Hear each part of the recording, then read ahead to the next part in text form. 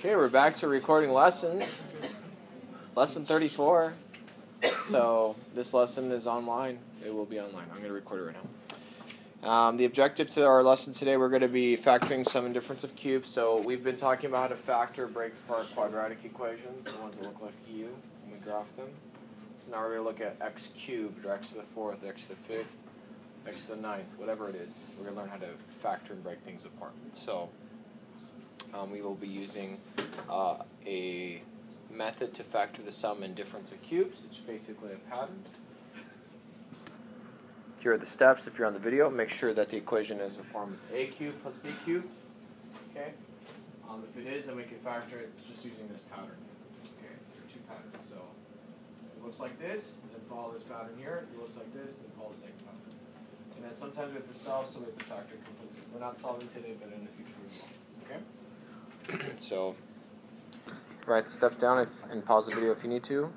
Otherwise, we're moving on. Number one. Ooh, here we go. Number one. A cubed plus 27. Okay. So when I noticing here, I got a cubed, which means there's a to the third power. I need to figure out, is this a sum or difference of cubes? So I noticed that a cubed, if I were to factor a cubed by itself or rewrite it, it's like saying a to the third power, right? And 27 is like saying 3 to the third power. Right? Okay, so it's one of those obvious ones, right? So it looks like this pattern here, so I'm going to follow this pattern, a plus b times a squared plus minus ab plus b squared. So I'm going to factor it out now. So I'm going to start off with my a plus b, which is a plus 3, right? And then I'm going to do a squared, which is just going to be, in this case, a squared again. Okay, and then we got minus a plus b. So I have to put a minus sign there. A plus b in this case is going to be a times 3, which is 3a. Okay, and then I'm going to have to do plus b squared. Our b here is not 3, so 3 squared is 9, so we're going to plus 9.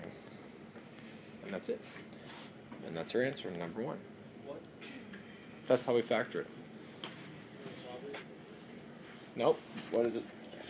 Is there an equal sign with a 0 or anything? No, so we don't solve it. It's just we're factoring an expression. We're doing something very basic today. Okay? So again, what did I do? I noticed that this is a perfect cube. We got a cubed plus 27.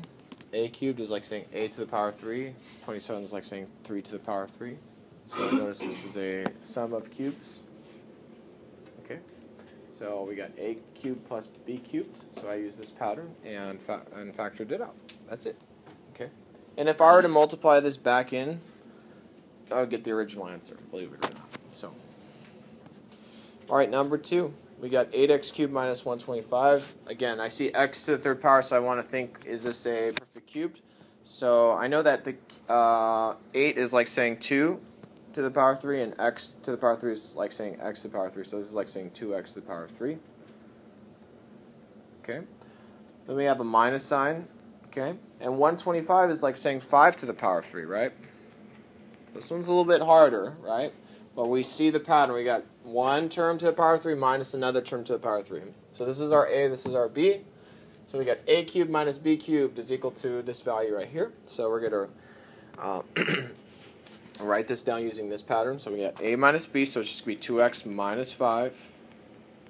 Okay, open parentheses. We got a squared. In this case, 2x squared is 4x squared. Okay. Then we have a plus a times b. 2x times 5 is 10x. We're going to do plus 10x. And then we got plus b squared, which is going to be plus 25. And that's it. You box your answer. Make sense? No? You good? Did you say something? Okay. I heard something come out of your mouth. Okay. All right. So let's have you turn your neighbor. 1 solve 2 is about number 1. And then choose number 3. Take out your iPads. Number 3.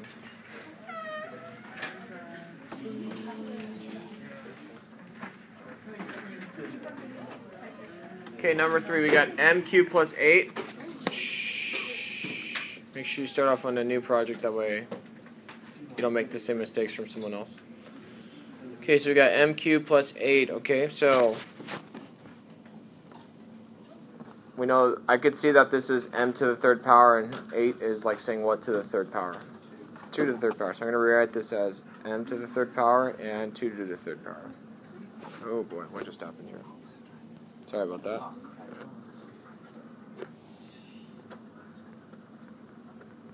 Okay. So, does it follow one of my two patterns for sum or difference of cubes? Yes. Yeah, which one? First or second pattern? First pattern. Okay, good. So, we got m plus 2. And then, what's a squared in this case? M squared. Okay. And then what sign should I have next? Subtraction. And then 2 times m. Finish up my problem for me, please. Go.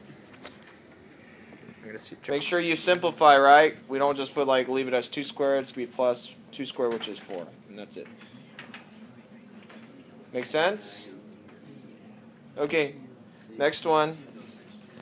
8u cubed minus 1. Okay? What's a equal to here? 8. 2u, right? And that's, if we were to write this, that's to the third power. And then 1, or minus 1 is going to be minus 1 to the third power. Okay, finish up my problem. Go. Factor it out. Okay, so continuing on here, you should have 2u minus 1 as the first term, our first expression, times, open parentheses, get 4u squared. And look, we're going to have a plus sign here. Plus 1. That's your answer. Make sense?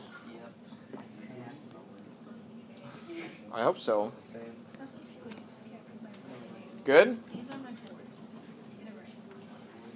Okay, continuing on. Number 5. Let's see if you can do this one by yourself. But before I let you go by yourself, what's the first thing you always should check for?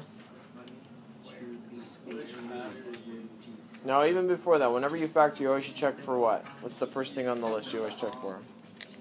GCF. Is there a GCF in this one? Yeah, what's the GCF? 3. So you should factor out a 3. Okay, which means that 3 should be in your answer, so you should have 3, and then you could start your work. Open parentheses. Okay, so I'm going to leave you there. Finish up your problem.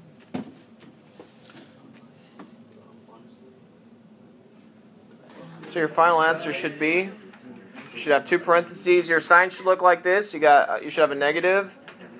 I know that 8x cubed is like saying 2x to the third power, and 27 is like saying 3 to the third power.